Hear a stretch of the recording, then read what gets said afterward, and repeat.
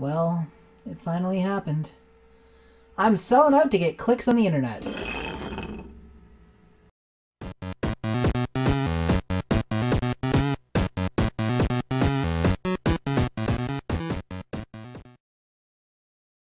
Well, welcome back everyone, and where do I even start with this one?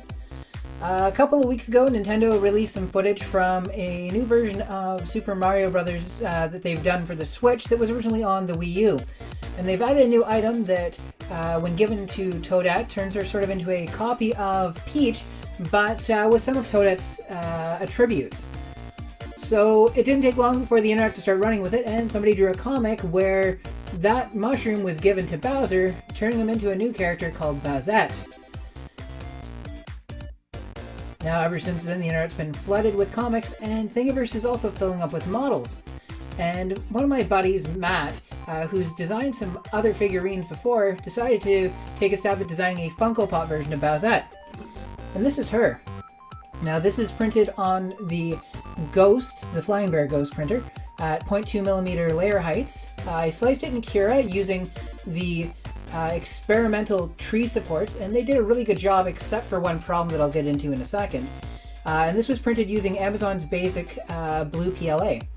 So it printed pretty well. The support material mostly came along clear. You can see that the layers are nice and even. The only problem I ran into is that the tree supports built a support that went all the way around this arm. And unfortunately, when I was popping those support off, it took the arm with it. Now, I was able to pry the arm out of the support material and re-glue it back on. And if I were to do it again, I would probably be able to get it off without breaking it. I just didn't realize it had sort of wrapped so tightly around it. Overall, though, the tree supports, when used properly, will use less filament than a regular support, and it usually will come away cleaner as well. So tree support is something that is also sort of really important in resin printing, and it can help with standard FDM printing as well.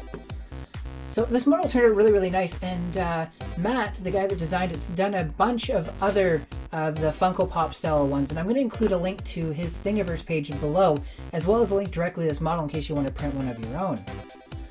Well, I just wanted to take a quick second to show you some of the cool work that's being done. I've got one more design that I'm going to show you guys shortly, but it's one that I'm working on in printing and painting, and I want to get it completely finished.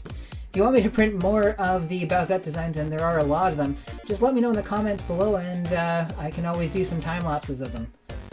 Alrighty, well, hopefully you guys enjoyed this look at this cool little model, and until next time, stay creative.